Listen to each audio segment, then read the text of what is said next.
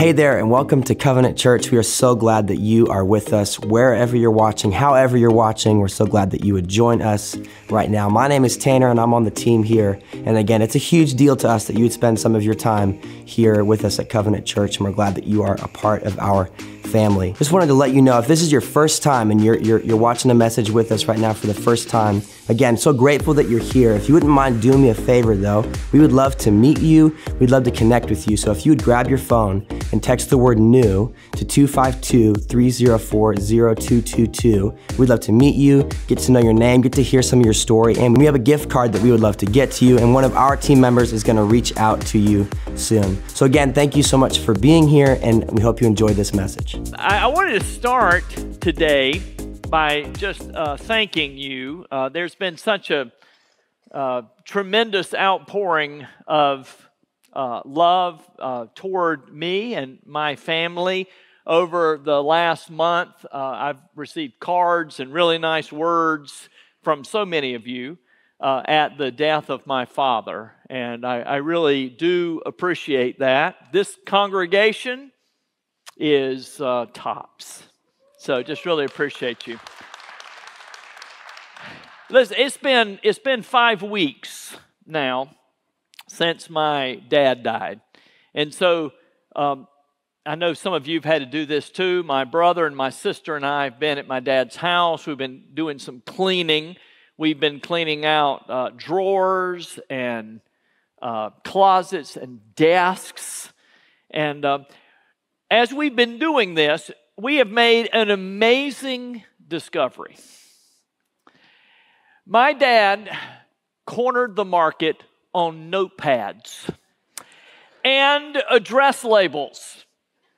I mean, I kid you not, I don't know how there are any notepads left in the world. There are hundreds of them.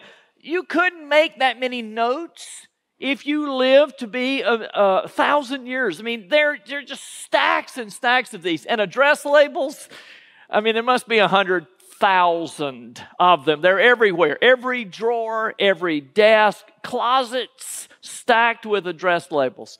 So you might wonder, well, why did your dad buy so many notepads and get so many address labels? Well, he didn't buy any of them. They were sent to him in the mail as gifts for donating to charitable organizations. And so, they all have his name on them, and they have these organizations that he donated to. I'm the executor of the estate, and so I'm also the one that gets to open all the mail. So every day there's a stack of mail. Sometimes it's a stack like this. And people are still mailing him solicitations for funds. I mean, they just come all the time. Sometimes we'd call it junk mail. For him, it was people he had supported. And so it's been really cool to learn something about my dad I did not know. What a generous giver he was. I mean, I'm opening envelopes. I'm seeing all these. I mean, I knew he gave to his church, gave generously to his local church, because the last couple of years I've written the checks. So I know how much he's been giving there. But, I mean, he's been giving to missions organizations, missionaries. I mean, I've had to write missionaries and say, there's not any more going to come because my dad passed away. Just how many of those? He gave to the March of Dimes. I don't know if you know what the March of Dimes helps families who have children that have to spend time in the hospital, that have life-threatening situations. The March of Dimes gave a gift to my mother and daddy in 1971 when their son was having heart surgery at Duke, me.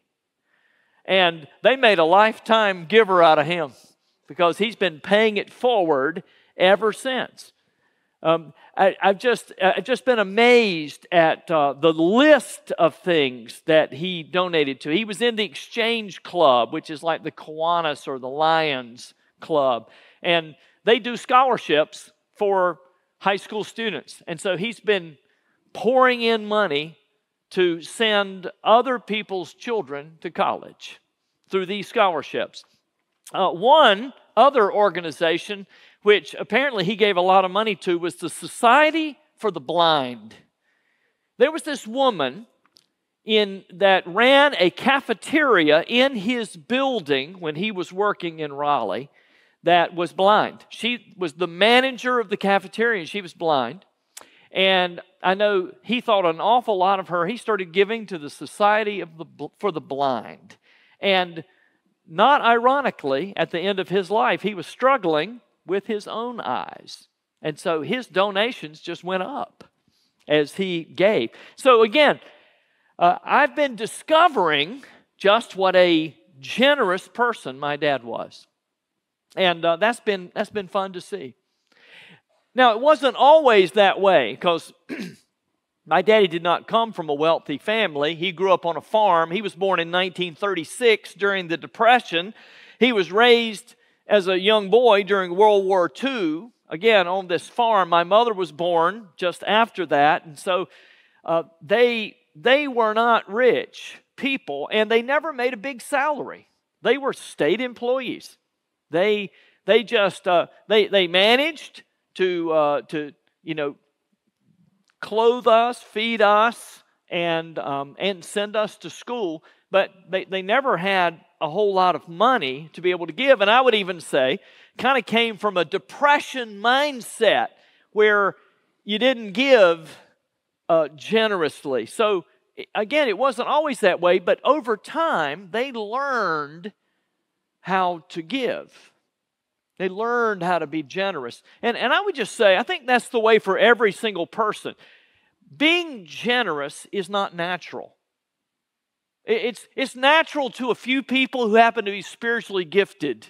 They have the gift of giving. But for most people, we have the gift of spending, right? We have the gift of getting.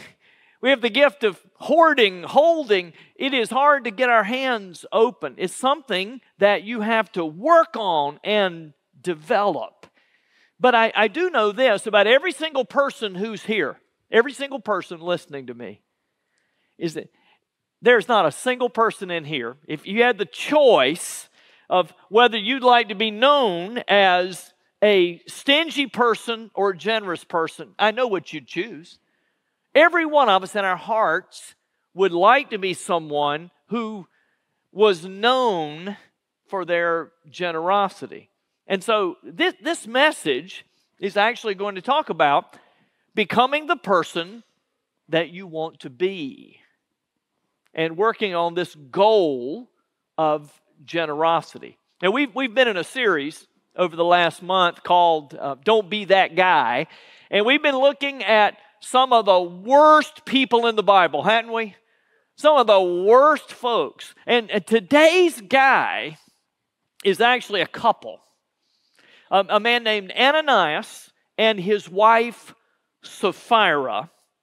And we're going to read their story in Acts chapter 5. But to actually understand what it says in Acts chapter 5, we're going to need to go back into Acts chapter 4 and read the last few verses.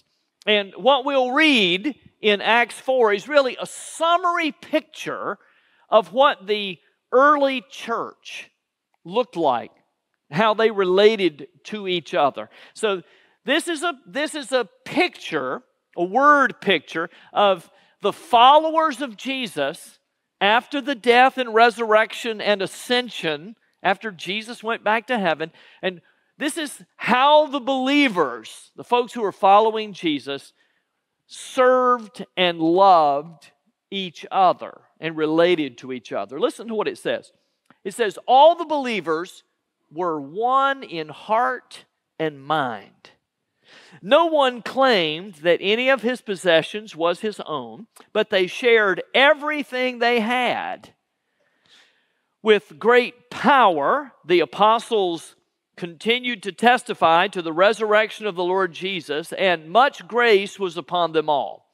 There were no needy persons among them, For from time to time, those who owned lands and houses sold them, brought the money from the sales and put it at the apostles' feet, and it was distributed to anyone as he had need. Now, that's a pretty great story, isn't it? I mean, I want you to notice three things that are going on here. First of all, you see the evidence of the Holy Spirit in the body of believers. The Holy Spirit is moving. God is moving in the hearts of people, and the result is great generosity. I mean, in fact, it's a cause and effect, because people are usually not generous unless something has happened to their heart. And obviously something has gone on here to happen to their heart. It's not natural to be a giver of your things to other people. Now, maybe you'd give a little, but not in abundance like these folks. So it's why we might say giving is not natural, it's supernatural. When God does something, it opens your heart to be someone different. Notice also, there's an excitement about the mission, because the church is exploding and growing and bringing people in. The power and the presence of the risen Lord Jesus is evident, and it even says that people were coming to faith daily. Now, if you were part of a church where people came to the Lord every single day, well, that'd be exciting, wouldn't it? Every day there were new people.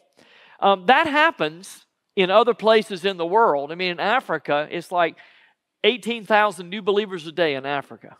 Okay, it's happening every single day. Well, there's an excitement there. And when there's an excitement, you want to invest in excitement.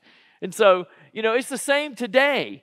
If you understand the mission of what we're doing as a church, you want to be a part of it. You want to invest in what God is doing. Because listen, we're still in the business of bringing people to Jesus. We're still in the business of discipling people to maturity. We're still in the business of raising up leaders to be able to influence the world. And our offering supports the mission. Now, it also keeps the lights on, it paves the parking lot, but all those things support the mission. And so there were a lot of people that were excited about the mission, and they put their money where their mission was. And then the last thing here, there's examples here of just outpouring of love toward people. I mean, notice that it says there wasn't anybody that had a need. When there was a need, they met it.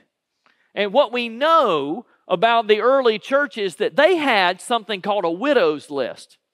The widow's list were women whose husbands had died that didn't have any family members to help them.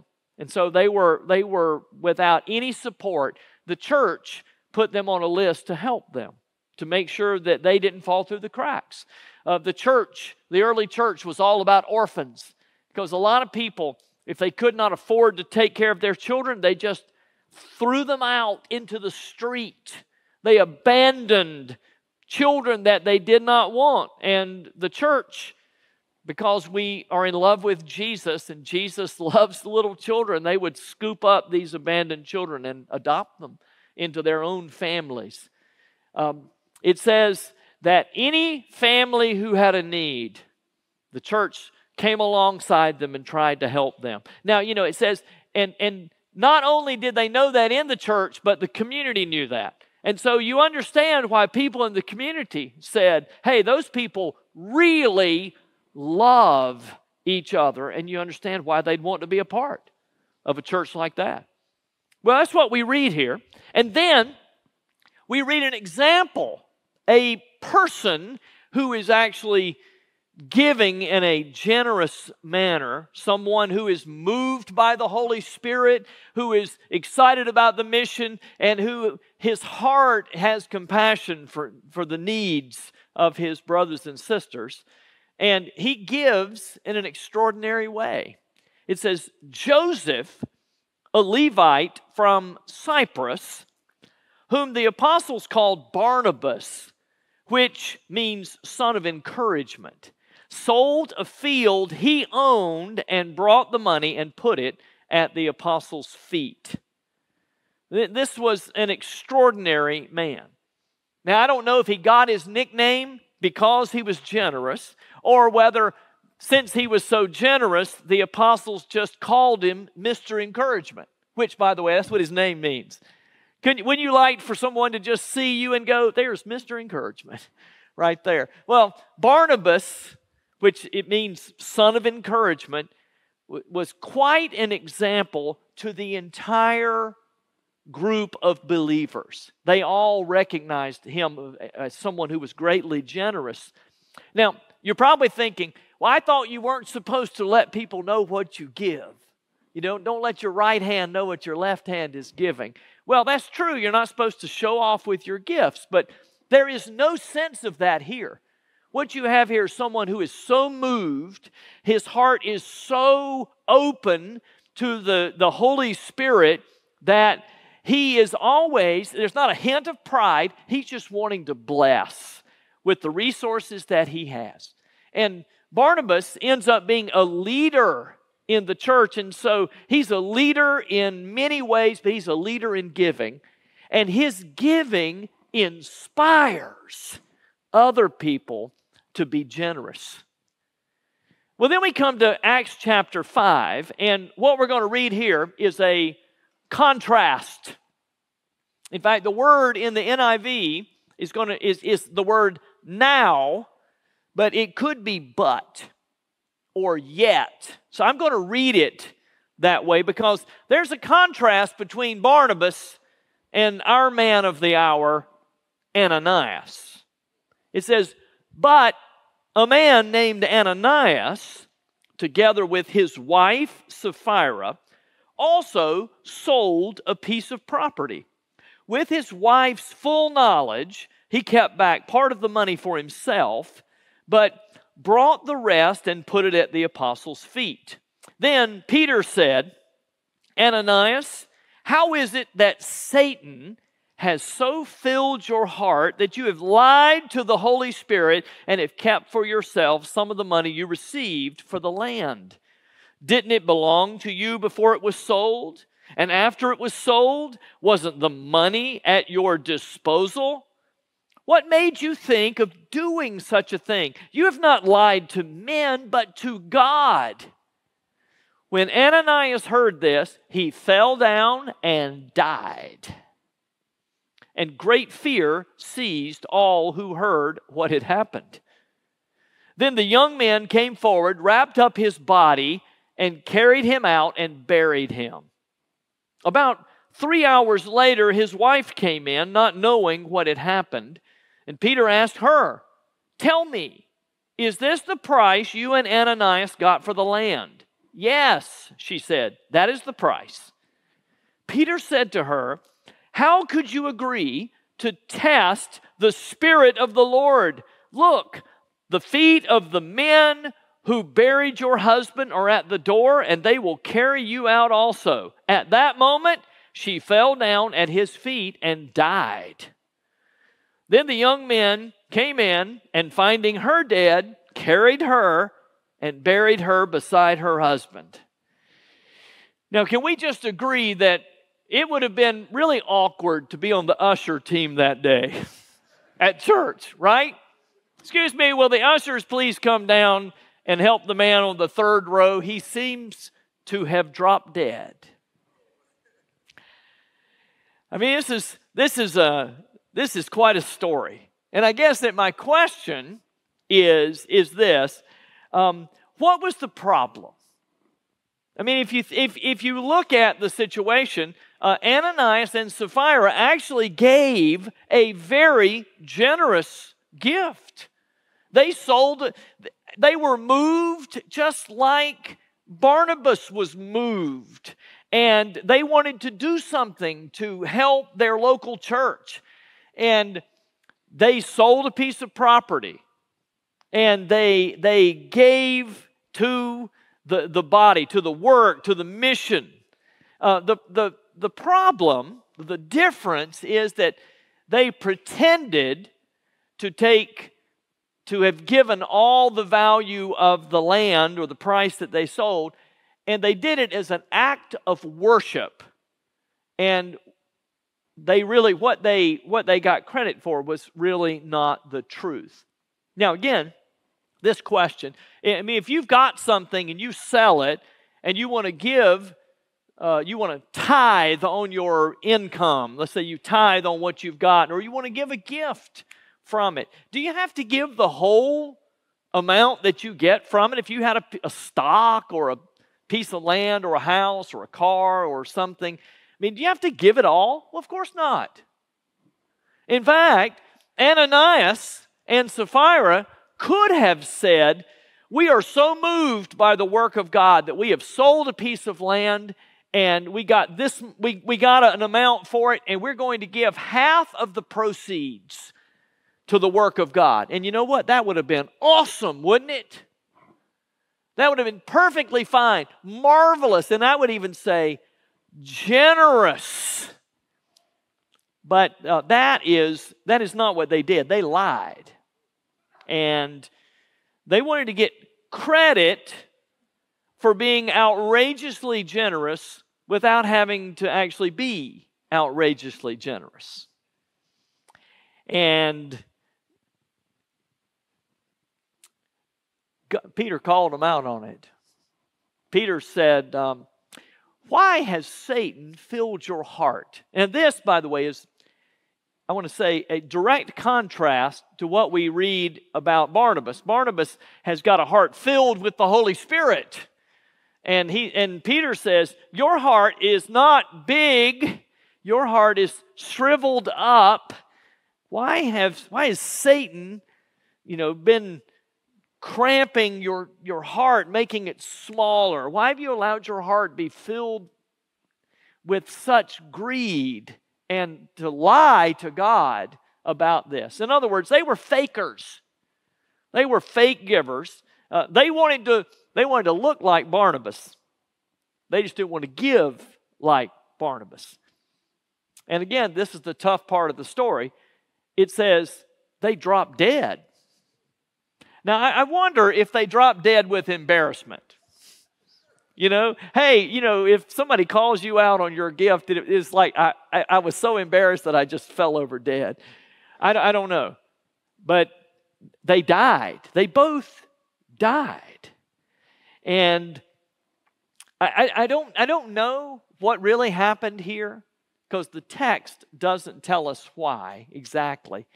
And it could be that what we're seeing here is that their deceit is sin. And the problem is that sin is always contagious. Sin spreads to other people. And that might have been what happened in this couple's marriage. It could be that Sapphira did not actually want to go along with what her husband had proposed, but because they were married, she didn't say anything, and she supported his lie later, and that was not a good thing to do. It could be that Ananias was really moved and wanted to sell something that was their only resource, and he wanted to give it, but Sapphira was saying, well, look, it's okay to sell it, but don't give it all away. Hold some of it back for us. You can tell them that you gave it all, but, hold on to it. I don't know. We'll never know. What we do know is that the Spirit of God, in this case, did not let the sin spread. It says in verse 11, great fear seized the whole church and all who heard about these events. You think? You think? Something happened today at church. You won't believe it was somebody who gave an offering and whoo, guy died. I mean, people sitting in church that day, there was at least one guy who said, honey, did you bring the checkbook? I think this would be a good day to maybe add to what we're doing. Well, listen, before you grab your checkbook, this is not really a message about money as much as it is a message about the kind of person that you want to be or you want to become. I mean, this is the question is, do you want to be like Barnabas, or would you like to be more like Ananias? I mean, what is the kind of person you want to look like? And I think it's an easy question. We don't want to be like Ananias. Every one of us would like to be like Barnabas, someone who is open-handed, someone who is known for their encouragement and their generosity. And so, again, the question is not who do you want to be, because I think all of us would like to be like Barnabas. The question is, how do you get there? How do you get to be a generous person with an open heart toward the things of God? Now, the answer is you decide that that's who you want to be. You make a decision. At some point, you draw a line and you say, I want to be or become or be more like Barnabas. I want to be an extremely generous person. And it's not just words. You don't just say it. You decide, you make a decision, and then you start pursuing that goal. You choose some things that are going to get you to that point. You start pursuing it intentionally. I think a lot of people want to be like that, but then they look at their own situation, or they go back to the things that they've learned, and I think they're just roadblocks which we've got to get past, or we'll never be generous people. That I would call it, in some ways, lies or untruths that we have about money, or that someone has taught us about money. For instance, some people say, well, I will never be able to give. I will never have extra to be able to be a generous person. And I would just say, well, I hope that's not the case for you. I hope you would not say, yep, I'm going to have a shriveled up heart all of my life, because that would be a sad thing. No one wants to be that person. So how do you get to the place? You say, well, I don't have anything to give. Well, how do you get to the place where you do have something to give? Well, you begin to work on your generosity. Now, I hear people say all the time, hey, well, if I ever win the lottery, I'm going to be generous. Right? If I had $1 million, I would be generous. And I would just say, no, you wouldn't. Because the statistics don't lie. The statistics say that the more you have, the less you give. Certainly, the less of a percentage you give, the more you have. And so, the way that you become a generous person, you start when you have nothing. Have you ever noticed how generous children are? They love to give. You go, well, they don't have anything to give, right? So they give it away. It's not a problem. Would you like to have it? I'll give you this. Their hearts are open to give, which is why we must teach our children when they are young to be givers.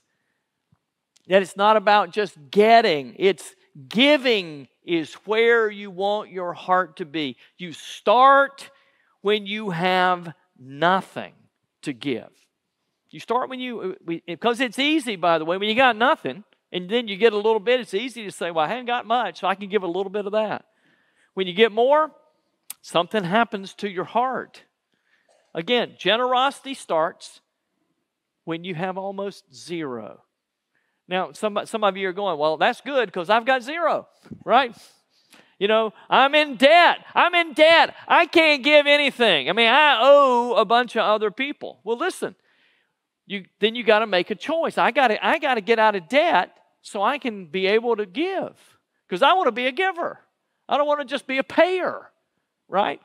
Listen, this church made a decision last year that we were going to buy enough memberships to Financial Peace University so that every family in the church could have one for free. Do you know that? For free. And so you can have one today if you'd like. That course, and you don't have to come to a class. You can do it on your own.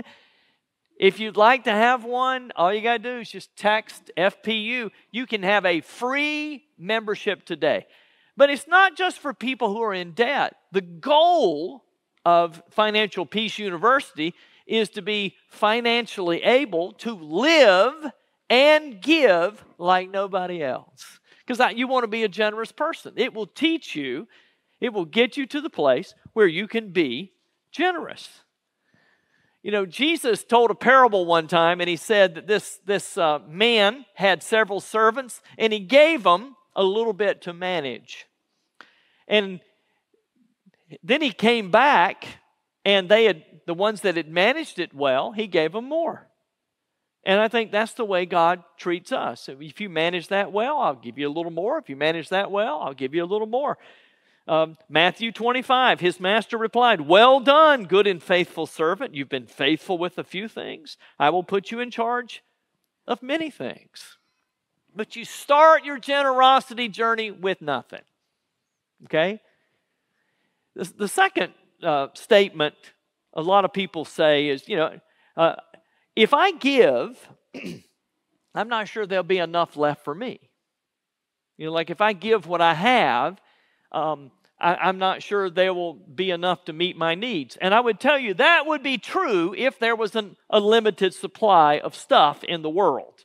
Or if we didn't have a God who owned everything and who promised that he would take care of us. And so if you go, well, if I give what God gave me away, there won't be enough. Well, no, he's got plenty. He's got a lot. Look what it says in Psalm 50. This is God's words. "For every animal of the forest is mine, and the cattle on 1,000 hills.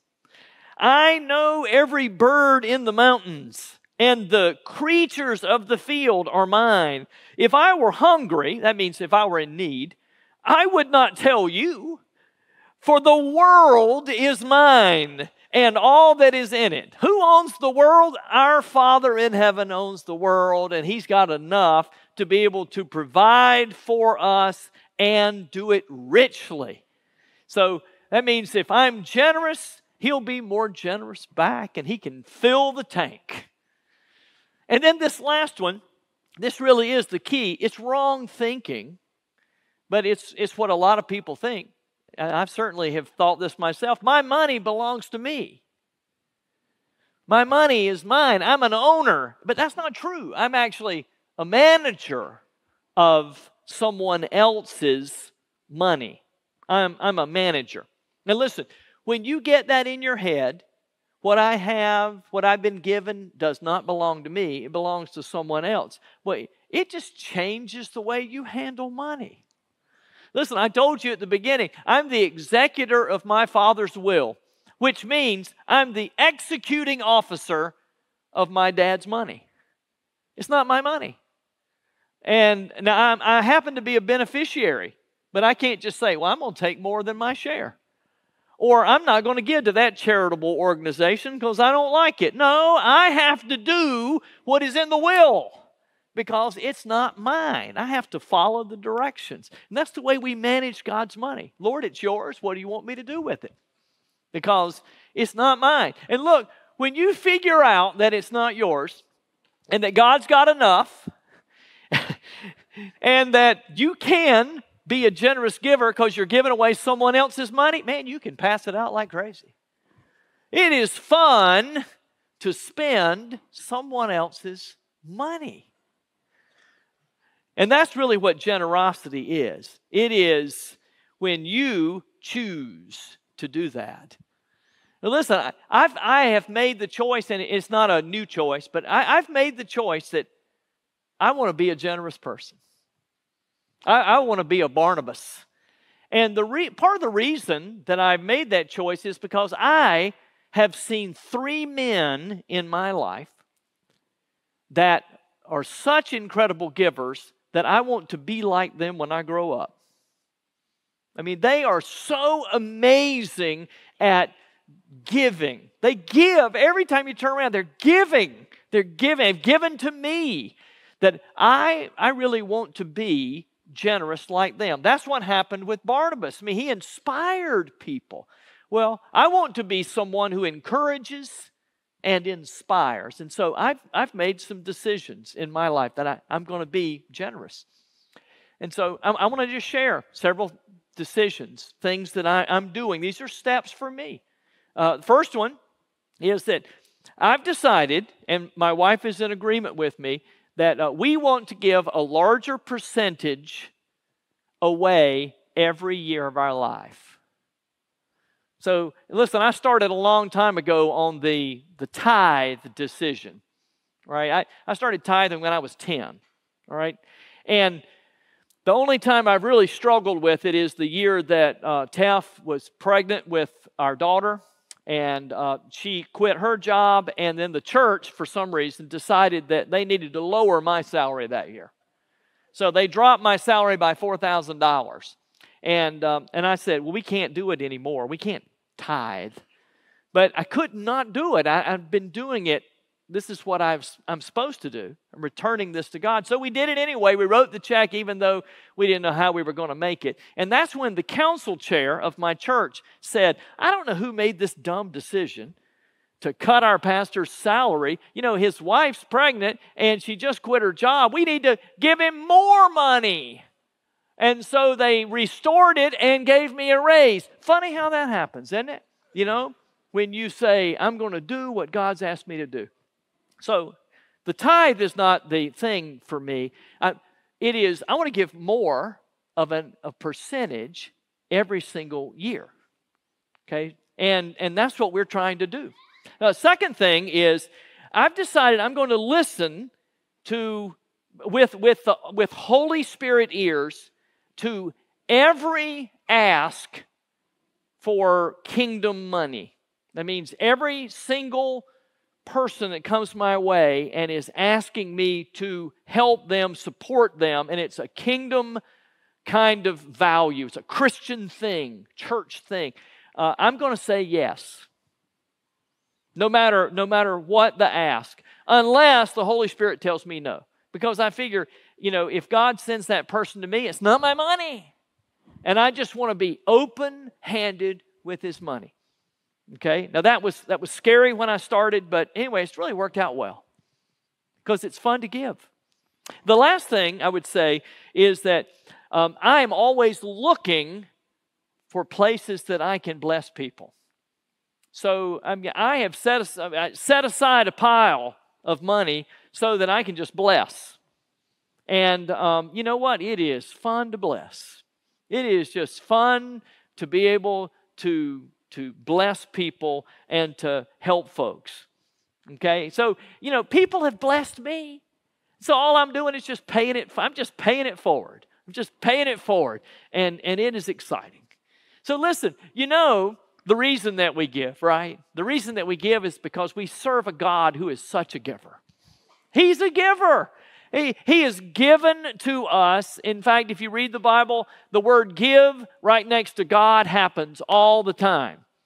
Right? God gave His one and only Son, that whosoever believes in Him should not perish but have everlasting life. And Jesus the Son has given to us, right? He gave Himself on the cross.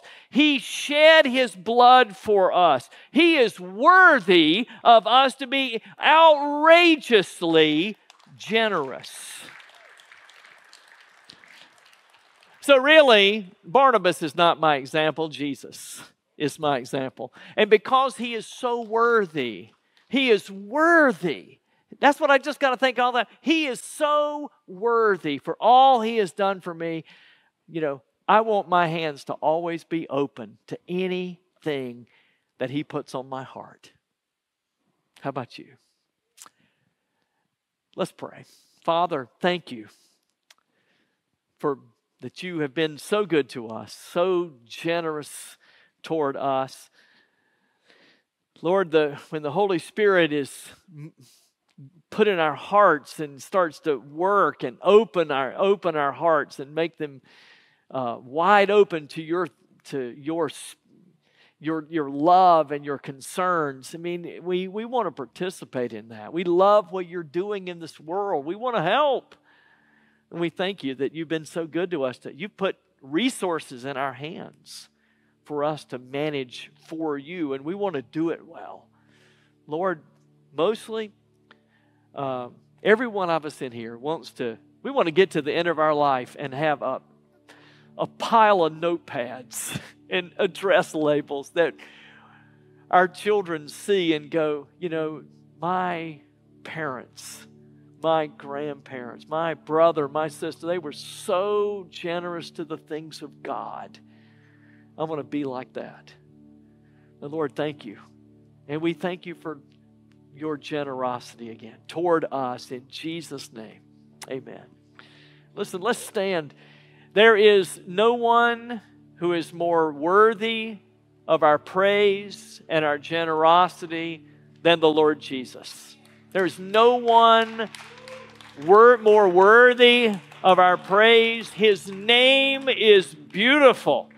His person is beautiful. And so we worship and we praise Him.